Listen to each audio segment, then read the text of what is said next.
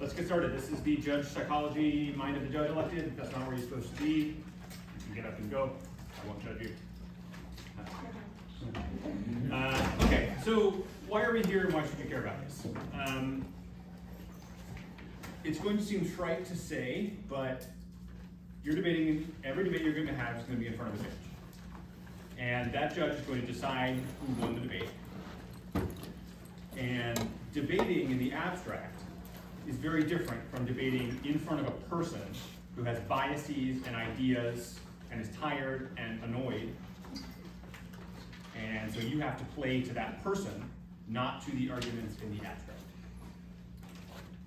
This is also important because many of you will be judged by judges multiple times, the same judges in multiple debates over time. And you can leave lasting impressions on judges that influence how they interact and judge you in future debates. And that is a sort of underrated skill, I would say, for having a successful debate career long term. So how should you think about the role of the judge in a debate? The trite version of this is, have any of you seen The Great Debaters, the movie with Denzel Washington? There's a scene in the movie where he has his team. It's basically a sports movie about debate. Denzel Washington's a coach of an all-black debate team in the 1930s. It's a pretty good movie. You should watch it. There's a. It's like, who is the judge? Yeah. Who is the judge, and what does the debater say? The judge is God. The judge is God. Why is he God? Why is he God? Because he decides who wins or loses. Not my opponent. Not my opponent. Who is your opponent? He is nobody. No one. He doesn't exist. Oh, he doesn't exist. Yeah. Yeah. So your opponent doesn't exist. The person you are trying to convince is the judge. As the last line of that refrain goes, why does he not exist, my opponent? Because he is merely a dissenting voice to the truth I speak. I knew that one. Yeah, that's the one. That's the best one. The judge is God. To take it down a notch, the judge is an active participant in the debate. And this is maybe the key thing I want to impart. The judge is not a robot sitting there in the back of the room listening to you and then objectively deciding. Judges have predispositions and feelings and emotions and are actively participating in everything you're saying, even when it doesn't seem like they are. And again, this may be obvious to you in some cases, but I want to make some of these things explicit so you have a sort of framework for understanding how to play to and debate for a judge that is a person and a participant, not an objective observer. The next sort of intro principle here is that as a result of this, the processes that govern judges' decisions are very, very different from the processes that govern how debaters make arguments. So the way you are thinking about your arguments and your interaction between your arguments and your opponent's arguments is not the same way that the judge is thinking about those things. So understanding how a judge interprets your arguments relative to your opponent's is a process of coming outside yourself, right? It's a process of thinking about your arguments and your opponent's arguments in a way that is detached from how you would normally invest in your arguments. So I'm going to group the sort of principles here that I want to get through in the next 45 minutes into the sort of basic ideas of how to debate to a judge and not just a robot. That's the sort of top level, probably most important. We're going to do a section on how to interact with the judge outside of a speech, just sort of ideas about how to be a person that the judge wants to vote for, and then how to sort of debate in front of the judge multiple times, right? If you're judged by somebody at different tournaments over the course of the year, how does that sort of shape your debate? So basic ideas about debating to a judge and not a robot. I think the most important, and this is something that you will hear in basically every lecture or every discussion about debate or RFD that you get, is acknowledging your opponent's arguments.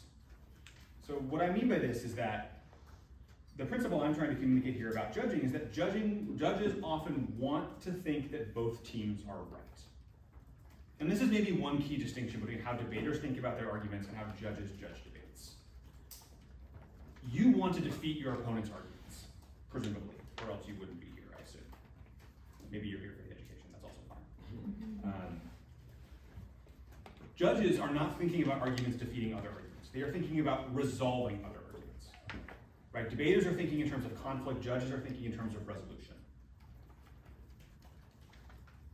The implication of this is that very few debates are ever decided because one team has won 0 or 100% risk of their arguments. right? It is never the case that one team is entirely right and the other team is entirely wrong. When the debate ends, the process of judging involves figuring out who has won more of their argument, not just who has won their argument. This is probably a good place, but a question I should have asked at the beginning is, how many of you all have judged a debate, like a novice or a JV debate? Oh, okay, that's great. Okay, so you all probably have some intuitive sense of this, but like, how many of you have judged more than 5 debates? More than 10? Okay, all right, so we're getting there. But a lot of you that have judged debates have not judged that many, is probably correct to say, right? Okay, so this is a set of ideas that will develop for you over the course of judging that may be intuitive to you at the moment, but not entirely obvious.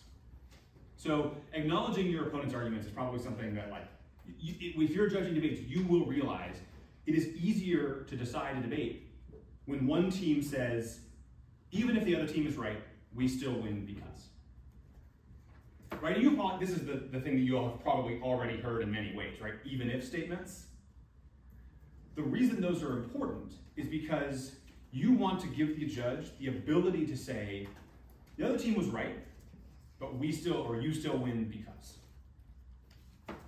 Right? The other team has won some component of their argument. They may be right that the plan causes an increase in interest rates, right? Causes the Fed to hike interest rates. But we still win because the reason we solve the economy is more important than that, right? Solving inequality is more important than avoiding interest rate hikes. That kind of even if statement is what allows judges to resolve conflicts between arguments and still decide that one team is ahead of the other. So acknowledging your opponent's arguments is a critical component of this. If you have questions at any point, just like, I'm sort of talking at you, but like, chime in at any point you want. Emphasizing important arguments is the other component of this, or another component of this. Judges are tired. I have spent a decade judging debates and debating, and I can tell you that the adrenaline you get when debating does not show up when judging. Judges are tired, almost always.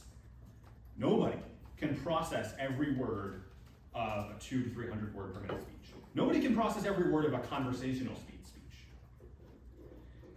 Judges are not transcribing your speech or absorbing every word of it or staying engaged for the whole 8 minutes of speech. They are zoning out, they are trying to flow, they're doing their best. So even if both teams' arguments are of equal quality and of equal importance, two exactly equal teams, if you can distinguish which arguments of yours are most important and why they're more important than your opponents, you will win, because the judge will know that they need to care about your arguments more than they need to care about your opponent's arguments, independent of argument quality or argument quantity. This occurs both on the macro and the micro level. So the macro level involves structuring your speech, especially in the final rebuttals, to actually emphasize these arguments, right? Like starting with the impact that you think you're winning the debate, starting with that first in the 2NR or the 2AR, right? Going for the argument on flow, like going for a disad answer that you think is more important, doing that first and spending more time there. You can even literally say, this is important. You can tell the judge, this is important. Listen to me now, right? Judges are fine with that because they want to be told what to listen to and what they can drift off during. The micro level is, at the level of speaking, it is the worst thing you can do is be monotone in this regard. So varying your volume and tone, getting louder and slower on the words and the phrases that the judge should write down is partly just implicitly. Judges are just, if I'm judging a debate, I'm just gonna be able to hear you more if you're louder and you're slower. But it also actively signals what arguments you think are important.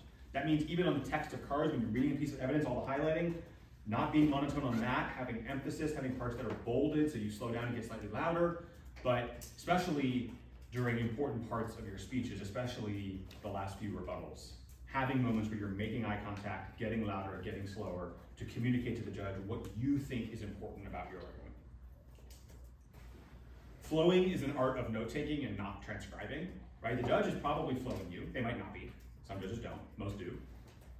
If they are not transcribing your speech, as I said before, right? They are writing functionally reminders to themselves about your arguments. And so judges need to know what's important to remind themselves of that. Judges are not reading off a transcript when they judge debate, right? The debate's over. The judge is trying to resolve the debate. They are not reading the debate back to themselves on their flow. They are using the flow to remind themselves what both teams said. So if they can already remember what you said more clearly and with greater emphasis, that will be foremost in their mind when they start sort of forming their decision. This is related to the next sort of bullet point here, which is tell the judge what to do. And this is, again, another thing where you probably have heard this before, but I'm trying to sort of make it explicit for like why this is important from the perspective of judges' psychologies. Judges are tired. They don't want to resolve the debate from scratch. This is why impact calc is important, right? Like impact calculus, where you say our impact is bigger, or it's faster, or it's more likely. That tells the judge what they should care about first. And I say first for a very particular reason, which is that judging is a chronological process. Judges start their decision, the process of making the decision, they start by resolving the most important arguments first, and then figuring out how everything else fits into those most important arguments that they've already resolved. I have heard it said that judges spend the first 5 minutes of the decision figuring out who won the debate, and the rest of the decision justifying it. This isn't always true, and it's a sort of a general principle, but it is more true than you realize that the first couple of arguments that judges think about determine who wins the debate. And everything else is just paperwork.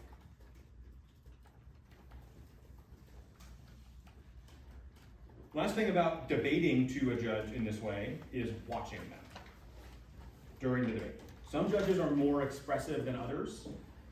Some will communicate when they're sort of buying an argument, and others will not. I'm a fairly expressive judge. I don't know if I've judged any of you. I have not judged a lot of high school debates recently, but if I have, you will have noticed I will involuntarily make expressions or movements that indicate when I'm like not understanding something. And this is true of a lot of judges, right? Being aware of if your judge is like confused or nodding or something like that, are active tells that they are understanding or not understanding your argument. Just because you think you have communicated an argument well does not mean the judge has received that argument effectively. And you need to know when there is a breakdown in communication between you and the judge. Because that is the primary reason that debaters feel like they may have won a debate and the judge like votes for the other team. However good your argument is, if there's a breakdown in communication between you and the judge, that means you will not win the debate, or not win the debate on that argument. And you can usually tell when that's happening, if you are conscious and watching the judge. That means trying to watch the judge during your own speech as much as possible, right? Not just like speaking into your computer for 8 minutes, but like being able to see and make eye contact and view the judge while you're talking. Especially when your partner is speaking, right? This is one of the most useful things you can do when your partner is talking, is having a closer eye on the judge to see, like, are they getting what they're saying or not? Does my partner need to slow down on something or something along those lines? And watch the judge when the other team is speaking. This is maybe even easier, right? Because like you're not actually giving a speech, you're flowing or doing whatever, playing Tetris. But you can figure out what of your opponent's arguments the judge is understanding and what they are not. And that allows you to structure your arguments accordingly, right? It allows you to know what are the things I need to like answer comprehensively and what are the things that the judge just like didn't understand so I can kind of ignore, right? Is this making sense to folks? So these are my first set of things about just like debating in the context of a judge. Does that make sense? Questions? Okay, so that's like during your speeches. What about when you're not speaking? Right, a debate is about 2 hours long. In high school, only about 64 minutes of that involves a speech or process. So a little less, or almost half of the debate, there is no speaking going on. Right? From start time to when the judge renders a decision, there's a whole bunch of time when nobody is talking. Judges vote for the team that they want to win the debate. This is like unavoidably true, even if they know it or not. Right? Judges decide, at least subconsciously, in part because they want one team or another to win the debate. That is an assessment that begins the moment you walk into the room. Now, if both teams are doing this well, if both teams are acting like adults and being professional and stuff, they may not have a preference of who they want to win the debate, right? It's totally possible that the actual arguments will decide the debate, and indeed they most often do.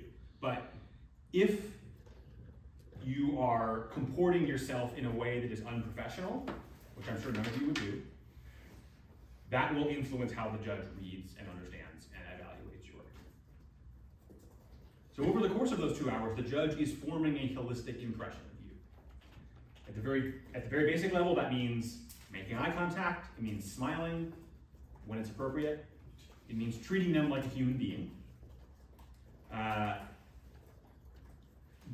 Just sort of reading into a computer or a flow is unclear, but even if you are clear when you're doing that, you are not acknowledging the judge's presence, and that will make the judge make them less receptive to your argument.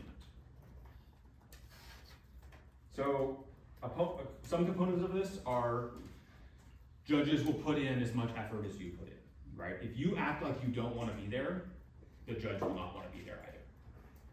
And again, this is not, my guess is that none of you really have this problem. Like, my guess is that all of you are going to debates like enthusiastic and excited to be there. But it happens, right? You're tired, maybe you lost your previous debate in a frustrating way. Maybe you're you're not going to clear the tournament, so you're frustrated and you don't really feel like it's important, and so you act like you don't want to be there. The judge will see that and also not want to be there. If you're funny, or if you're not funny, don't try to be funny. This is like a sort of a sidebar, but it's important. Like, what's that? You're fine. I am not a funny person. Like, as a debater, I was never able to like make jokes and sort of like be the comedian in the room. So I didn't try. And that's fine. If you are funny, you can do that, right? You can execute the comedy routine, and that's good. And that'll make the judge laugh and make them like you. But the worst thing you can do is try to do that and fail. So when in doubt, take yourself seriously and be serious. Similarly, be friendly, but not too friendly. This is, again, sort of a happy medium where if you don't know the judge personally, don't act like you do. I promise it's weird. I promise it is off-putting if you sort of act like you know the judge. Now, it doesn't mean if you want to introduce yourself or say hi or whatever, shake their hand if you're in one of the circuits that does that. That is fine. But acting like you're their friend when you're not is a little bit, tends to be a little bit discordant. Avoid, this is part of this I think is probably going to come in if you're going to, I think it's Ethan's Don't Be Cringe lecture or Michaela's like practical debate knowledge lecture. This is all the same stuff, but I'm going to say it now because it's important, which is like all this stuff is the same kind of thing, which is like don't look like a noob or be cringe. Avoid the like inside jokes, avoid the references to the debates the judge has been in, right? If you're being judged by a college debater that you like know a debate that they've been in, like don't make a reference to it. There's a way to sort of act like the judge is a person without acting like you know them personally and like are aware of their life story. Use their first name if you want, but I would not overuse it. So this is another thing where like, you definitely don't want to say, like don't call the judge judge. This is something that like every judge I've ever talked to, every person I've ever talked to hates being called judge when they are judging a debate. You can call them by their first name if you want, when it's required, yes. Do you not like being called judge? I don't like being called judge. Why not? I don't know. It's hard to explain, it's genuinely hard to explain, but like every single person I've ever talked to, if they are called judge by the debaters, they're like, ugh. It's just a psychological thing? It's a psychological thing where I don't want to say it's not like a process, it's not like, it doesn't like objectify the judge, that would be putting it too strongly, but it would be like calling me your honor. You know, like it's a little too much. Like OD. Okay. What's up? I said like OD means overdo it. Yeah, and again, it is hard to explain. These are these sort of psychological things that like it only comes after judging a bunch of debates that you kind of realize. So that's why I'm trying to like make these things explicit, even if I don't have a great reason for some of them. Okay. So when possible, first names are fine. If it's an older, like let's say you have a local circuit where you're judged by like a teacher, you can like call them by like Mr. or Miss whatever, like if you know that's what you need to do, you should do that. But avoid judge or your honor or anything like that, I would say. Some judges are more chatty than others. So like, are they going to talk to you during the dead time? If like the other team goes to the bathroom and is the judge going to like make conversation with you? This is different. Different judges are different like this. And And so this is a matter of just like kind of reading them to see how much they're going to be like this. If they don't want to make conversation, like don't try. I'm a fairly, like if I ever judge any of you, I'm like a fairly, like we'll probably have one exchange of some sort during the dead time. Like I'll make a comment or someone will say something, I'll laugh, whatever. Like I'm a fairly expressive sort of chatty person in debates. Other people are like complete blank slates, like complete brick walls. So part of this is just like knowing that, like reading the judge and figuring it out. So don't try to break through that brick wall with a zip. Just kind of let it be. This is a subtle point, but another thing that I think is like calling a judge, it like sort of, I don't have a great reason for it, but the judge is you, and the other team is they, right? You are speaking to the judge. The other team is a distraction, right? They are a dissenting voice to the truth I speak. But again, even if you take it down a notch from that, you are talking to the judge and persuading them of your arguments and not your opponent's arguments. So this means avoiding phrases like, you dropped the dis ad. If the other team dropped the dis ad, they're in trouble, but it's not you dropped the dis ad, it's they dropped the dis ad. Right? And so this is a part of realizing that the person you are communicating with is the judge and not the other team. Yep. Does this apply to like cross as well? If you're like cross-examination? Yes. So this is maybe something that, how many of you all started your debating on Zoom? Oof, I'm sorry to you all. Hopefully this is a better experience than that. One thing that is not obvious on Zoom debate is that during cross-ex, you should be facing the judge. Right? So like if you're the other team, so I'm AF and they're neg, and like you're the judge, I am not cross-exing you like this. I'm cross-exing like this. So I'm asking questions, but I'm facing the judge. Over here? No, it was something similar to that because some girl, she was facing the judge the whole time while she was talking to me. But that was like because the judge didn't like that, so I was kind of confused when you said that. Can you elaborate why? Why the judge didn't like your opponent? On why it's better to them. face the judge while asking questions instead of your opponent that was the question directed to about their case. Because you're communicating with the judge. Okay. The goal of cross-ex or speech is not to communicate with the other team. Okay. It is to communicate with the judge. Now, again, if you know your judge doesn't like that, that's another matter. But in any like large-scale, like even semi-national circuit policy debate, the expectation and the best practice is to face the judge. Okay. During cross-ex, especially. So when you say you should face the judge during cross-ex, do you think it's like overwhelming for the judge if you just like make direct eye contact with like the entire time, or do you just like look at the There's a little bit of like it's like not the best move, right? Like again, if there's a human being involved here, you don't want to like skeeze them out. But yeah, it's not a problem to like be making eye contact. The judge is not going to be making eye contact with you the entire time, right? They're going to be looking at their computer, they're going to be writing, they're going to look at the phone, whatever. Like you'll probably be able to look at them and not be like giving the death stare for 3 minutes. And look, if you need to like glance at your opponent or something, that's fine. Like I'm not saying you can, you know, your head can be on a swivel. So the casual side eye is okay. Casual side eye is great. That's part. I mean, so sidebar on that. You can also be expressive without saying it, right? Like you don't have to say something to like, you know, give the look to communicate that you don't think an argument is credible. Like that is useful to the judge as well, right? So those kinds of nonverbal cues are useful. When I say face the judge, what I really mean is like you should be looking at them, but like really what I mean is like if I'm debating against you, if I'm talking to the judge, I should not be standing like this, right? I should be standing like this, and like I can look over or whatever, but fundamentally I'm facing the judge. All right. Make the judge's life easy on every other components of other sort of like non-speech related stuff. So judges want to judge efficient and put together debates, right? We don't want to be stuck in a room for 2 hours, people who like are a total mess. This is a significant component of the like ongoing impression that the judge is forming of you. So really what this means is like, come prepared with pens, timers, paper, your laptop, have a laptop charger, you know, be efficient with the paperless stuff, right? The email chain. If you spend 20 minutes figuring out how to set up an email chain, You're like starting from a C, right? So be prepared for that kind of thing. Be practiced. Have your sort of routine set up effectively. That will make the judge's life much easier and make them want to vote for you. I don't think there's anything super complicated there. Is there anything like that that you all like still struggle with, like email chains, that kind of thing? Oh no, you said anybody who's still struggling with email chains. Okay, practice. I try. Cool.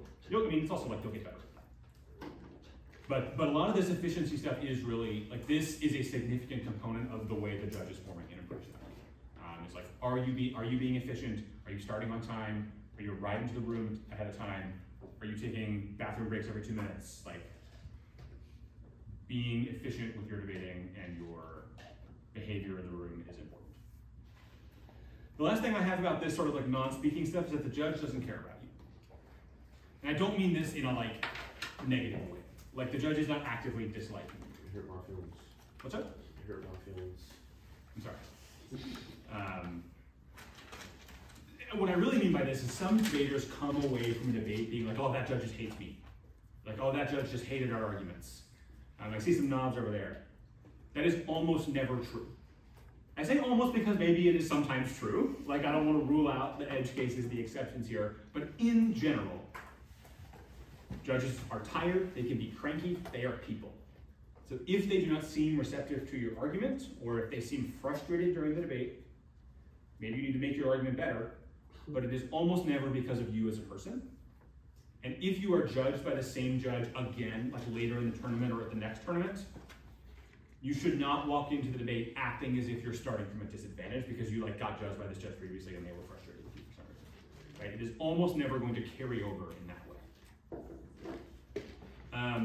Judges are not trying to like make nemesis out of high school debaters, I promise.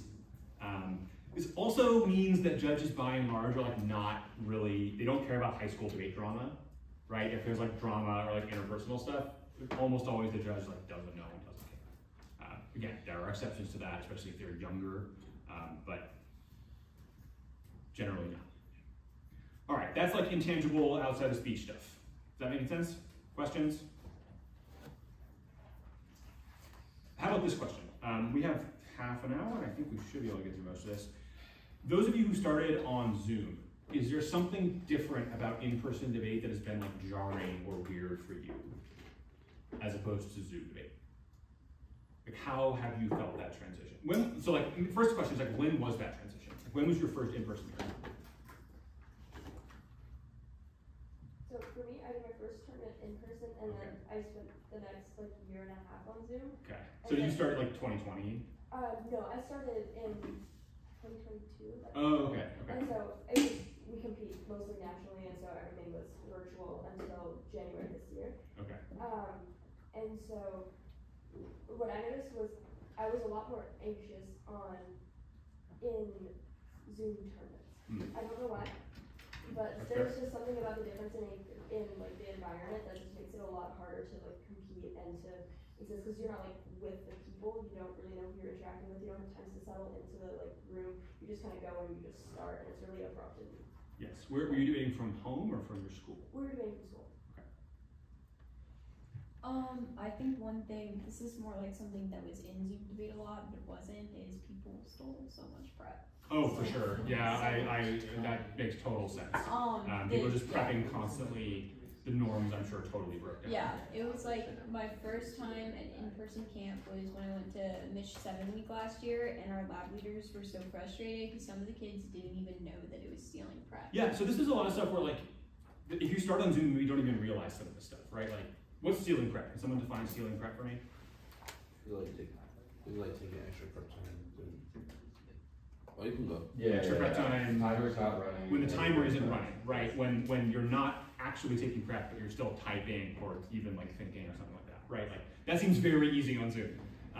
I had judged some Zoom debates, and I just like didn't even try to care about it because it was obviously going to happen all the time, and like at a certain point, who cares? But it is frustrating. So that's some of this stuff. Like you're going to be able to be in the room in a more physical way. You're going to have prep time be timed in a way where your judge is like, I promise you, if you're stealing prep in person, I know that. Like the judge knows. And like oftentimes we're not gonna make an issue of it, but like it is very obvious when you were stealing prep in person. I promise. So some of these things are, you know, one of the aspects of the transition to in-person debate from Zoom or into Zoom and then back out of it if you started in person is the fact that the judge is sitting right there, right? There's a person in the room with you that can see what you're doing at all times and is forming an impression of you in a much more direct way than they were able to on Zoom. Yeah, I'm going off of that. I just think ethos is a lot more important in person because, you know, you're 2 ends out here playing Tetris during 2 AR online. But that's fine, that's cool. But generally just like that. Yeah. What's ethos? Someone define ethos for me? Like, what's a word that comes to mind when I say ethos? Credibility. Credibility is another one that I'm thinking of. Persuasion. Presence is really what I'm thinking of, right? So ethos, yeah, right, so logos, pathos, ethos. Logos is like the logic of your argument. Pathos is like your emotional appeal. Ethos is sort of your presence, your persuasion. Judges are persuaded by people who have presence, who carry themselves with confidence, who reflect a desire to be there, and confidence in their arguments, and a willingness to sort of engage in the debate in a creative and collaborative way. Does that make sense? And that's so much harder to see on Zoom, right? Like, that is just impossible for a judge to evaluate in a little Zoom window, but it's like everything in person. Cool, so those are the two sort of first sections on speeches, like arguing in front of a judge, being in a debate in front of a judge when you're not speaking. The next section I want to talk about is debating in front of the same judge multiple times, right? So this is a lot of your situations, especially if you debate like in a local circuit, maybe like alongside a national circuit or something like that. You're going to have judges who are sort of in your local circuit judging you all the time. This is at least true for me. And so, like, how should this change how you interact with this person, right? You should be taking notes when they talk. This is maybe you know this already, but you should be writing down what they say when they deliver their decision. How many of you do this? Okay, cool. I'm assuming this is everybody. But if you're not doing it, you should do it. You should write down what they say to the other team as well. Right? You should be writing down basically everything they say. Because it's all useful information. Ideally, you should have like one big document with this information, right? Like you can group it by debate, you can group it by judge, but like you should have basically a big Word doc where you're writing down what the judge is saying after every debate when they deliver their decision. This is important because you could refer back to this in the future, right? When you're debating in front of the same judge at the next tournament, you could refer back to what they said in the previous debate to understand what arguments they were, they were vibing with, what arguments they found that they were receptive to, and what arguments they weren't. And maybe that doesn't matter, right? Maybe you're making a totally different argument, but it is still useful information, especially if you accumulate this over multiple years of debate. I had a document, I still have it, and I wonder, I'm gonna do this live, so we'll see how this goes, but how many times over the course of my debate career I debated in some of the same judges, like if I just control F their name, like how many times do they show up? Oh, I'm on a Mac, so I can't see this, that's annoying. Okay, I'm gonna guess like dozens, or at least like a dozen for some judges. And so over a dozen times in front of the judge, you're gonna accumulate useful information. You're gonna get an impression of them, and you should be writing it down. But the caveat to this, the flip side of this, that is like really hard to sort of balance, is don't over-apply advice. And this is a huge mistake I see. And this gets back at the judge hates me type reaction, which is like, the judge was not persuaded by your econ dissad in a given debate. Does not mean you can never go for the econ dissad in front of this judge, right? Recognizing that most advice is contingent upon the individual debate and is a result of how that individual debate went down. And so it gives you useful information about how the judge evaluated the arguments, but just because you went for the econ DA and lost, or just because you went for Afro-pessimism and lost, doesn't mean you can't go for that argument in the next debate. It just means you have to go for that argument in the context of the previous comments they gave you, right? So there's some judges where I know there's a couple judges where it's like, they're just like total econ, they don't know what an interest rate is. And they'll admit this. That's fine. It means that your econ DA has to be simpler or more clearly explained the next time you do it, if they say they don't know what an interest rate is, right? Maybe the best way to put this is being able to distinguish between general comments and specific ones. Right? So the judge will often give you very specific comments about a debate, and you should not take those as like the gospel truth for every time they evaluate a debate. They are contingent on that debate. But sometimes judges will say general things, right? Like I've seen judges in debates be like, look, you don't know what the court politics DA is? If I say court politics, like the plan causes a court, causes the Supreme Court to like switch their decision on another case. I've heard a judge be like, look, I just don't understand or care about or want to vote for this argument. Like generally it is not persuasive to me. That's a general comment. You should take that as a general comment and avoid going for that argument in front of the judge in future debates. That is different from, I did not understand this argument in this debate, or like explain it a different way or something like that, right? So being able to distinguish between those general and those specific comments is really critical. Okay, don't argue with your judge. This is a controversial take, but I've done this longer than you all have, so I promise you, you will not get anywhere if you argue with your judge. Have you ever did it? Yes. How'd it go? Not well. You'll never change a judge's vote, right? You'll never get them to change their decision. There's a fine line here. So when there's a lot of like, there's a few things that like you can only do once you're good. And like it's totally possible that you all are already at that point. My guess is you're not. But what I mean by like once you're good is like once you're like a senior in college, if you're debating in college, or something like that, right? Like so, there is to some degree a value if you want to argue with, like there's times when you should argue with the judge to like communicate to them. There's a signaling value to being argumentative, right? There's a perceptual value of like, I think you were wrong about this. I'm going to take this into consideration, and given that you judge me a lot, you should recognize that we are not going to back down on this issue, and the next time you judge us, take that into consideration. There is a signaling value to that. Don't argue with the judge. Like, don't do that. Like, you can only do that once you've been judged by a judge a dozen times and know them well and are very good at debate, right? Winning a debate means convincing the judge to vote for you. If you did not convince the judge to vote for you, you did not win the debate, regardless of how good you think your arguments were. So don't argue with the judge. You should ask questions, right? It is totally reasonable to ask questions. And if you want to ask questions that are a little pointed, that's fine. Like you can, if you're frustrated, you can express your frustration through pointed questions, but those should be asked in a calm and respectful manner. Because those questions will get you useful information, right? Like this is another part of information gathering is you can ask questions, or you can email your judges later and ask questions. That's totally fine, yeah. How many questions is appropriate after a round to ask? I don't think there's a hard and fast rule. I would say once you get past like 5, it's going on a little. Yeah. One thing I will say is that you should, this is like sort of sidebar, but worth knowing that the norm is generally, if you won the debate, let the other team ask questions first. So like maybe you know this, but like if you didn't know this, it is respectful to let the other team ask questions if you won the debate first. You can ask questions, but let them go first. But yeah, if you're just like grilling your judge for like 20 minutes, that doesn't come off that well. But yeah, questions are fine.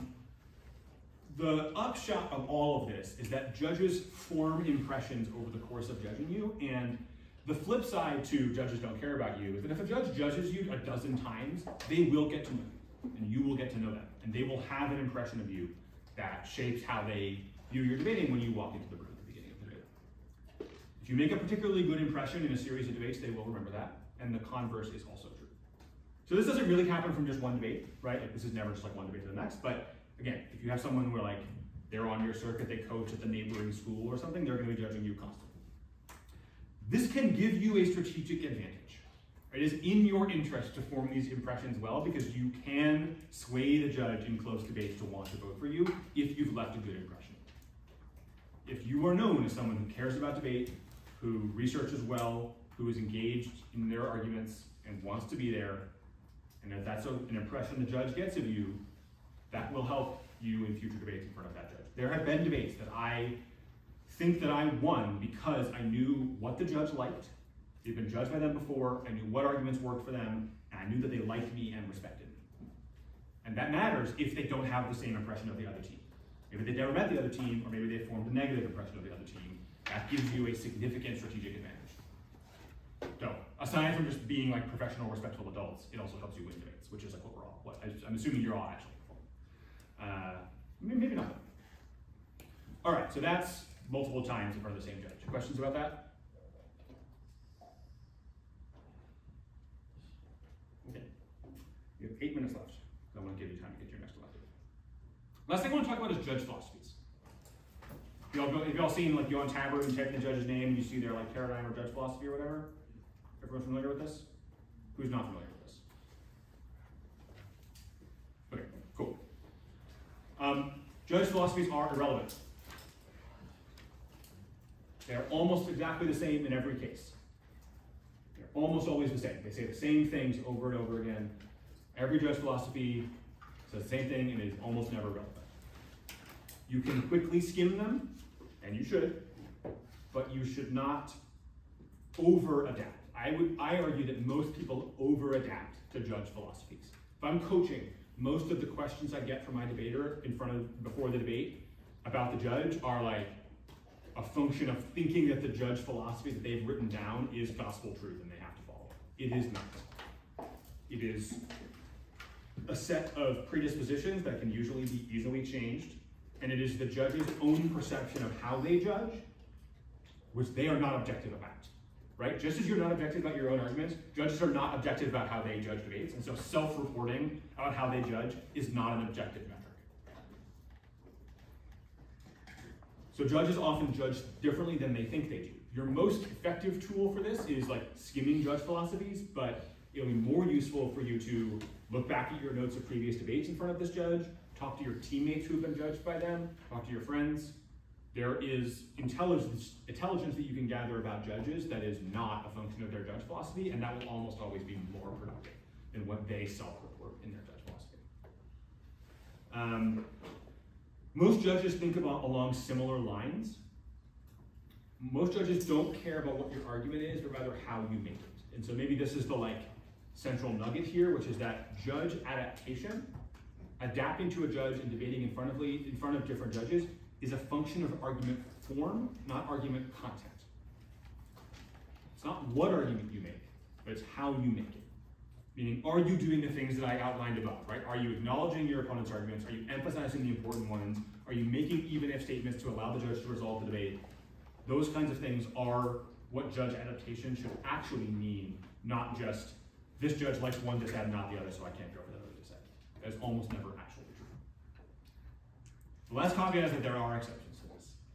So, some judges do actually hate certain arguments or love others. You can often figure that out from the judge philosophy, but it's often more useful from like the intelligence you gather or what you know about a judge long term. You do have to make sure that you are distinguishing individual instances from a general pattern. So like, just because the judge voted against Afro-pessimism in one debate doesn't mean you can't go for Afro-pessimism. You can, usually. Just because they voted against it in one debate does not mean anything broadly. That being said, there are some judges who hate certain arguments. There are some judges in front of, you cannot go for critiques. You just like can't, you'll lose. And it is your job to figure out who that is. That is only going to be a product of your own debating in your own intelligence gathering. But those are edge cases, right? Those are exceptions rather than rules. That is basically what I've got. We have 4 minutes for questions. Do you think it's ever okay to like ask a judge for like clarification on something in their paradigm, or would you like, is it better to not? I would say it is okay. I would avoid it if you can. Okay. I think it generally signals that you're reading too much into it. Okay. Like if something seems vague or unuseful, that's because it's not useful, and so you should just kind of ignore it. Okay. But yeah, it would not be like, you would not like lose ethos points or anything. It would be fine. Okay. What do you do when you get an argument that you don't have something to fall back on? So like your entire repertoire of arguments. Yes. That is rare. Has that happened to you? Quite a bit. I'm a voter debater, so. Okay. I have thoughts on that. Every judge does, yeah. My basic thought is that you should not define yourself by a name of an author. Yeah, yeah. I think it is up to you in that case to be flexible enough to go for your argument in a way that persuades the judge, which often means going for your argument so it seems like a different argument, right? So if you're going for Baudrillard, but your judge is someone who's sort of middle of the road and like not interested in hyperreality, it might just mean going for your argument in a way that is functionally the security case, right? Like even if it isn't actually, even if you're reading the same cards, but making your argument seem like something that they are more familiar with and more receptive to, even if it isn't actually that, will go a long way, I think. And like we can talk about more specifics if you want. Yeah, that makes sense. Yeah. Like the time in between when the round ends and they give you RFP, yeah. is it bad practice to leave the room if you want to like go to the bathroom or something, or should you stay? Because like your presence matters when they're making. That's a great question. So I would say try to be there a fair amount of the time. You certainly can leave to like go to the bathroom and get lunch or whatever. Like it is not a problem to like leave the room for moments. The general best practice is that one of the two partners should be there. So like if the turn is serving food, like have your partner go get food for both of you and have one of you sit in the room. Generally having someone there is useful. Especially also if the judge has like questions, like they want you to send them cards, but you're not there, then that's like a problem. So having one debater in the room is usually best practice, and both of you when you can be, but again, leaving for food, leaving for the bathroom, whatever, totally fine.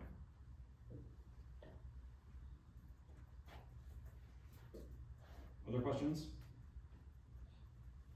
What do you think the like judge consensus is for like judging high school debates and high school debaters like swearing in their speeches? Oh, that's a great question. Really cut down on the swearing. I think it is easy to overdo it. Like it's easier to overdo it than underdo it, I would say. And this is true for college as well. Like this is not just high school debaters. A well-targeted and well-deployed fuck is fine. Like you can swear in very specific instances. It is an intensifier, right? Like you can use swear words to intensify your arguments if you know how you're doing it and you do it very sparingly. But if you're dropping F-bombs left and right, you're gonna look like a nerd. So I would really recommend cutting down and not overdoing it. Once or twice a debate would be my rule of thumb. It's like maybe once in your final rebuttal.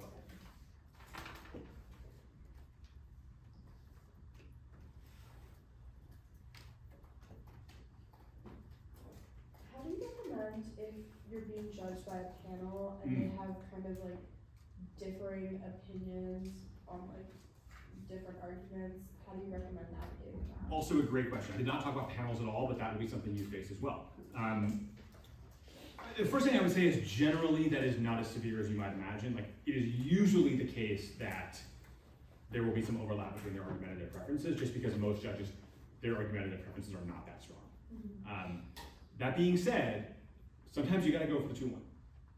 Like this is a conversation you have to have before the debate. Like if you have two judges that you know are really receptive to your argument and one judge that you know hates it, like a 2-1 is a win, right? Like you get 2 judges out of 3 to vote for you and you've won the debate. So my general take on that is like, generally don't worry about it, but there are instances in which you have to assume you're gonna lose one of the 2 judges. Cool? All right, next elective.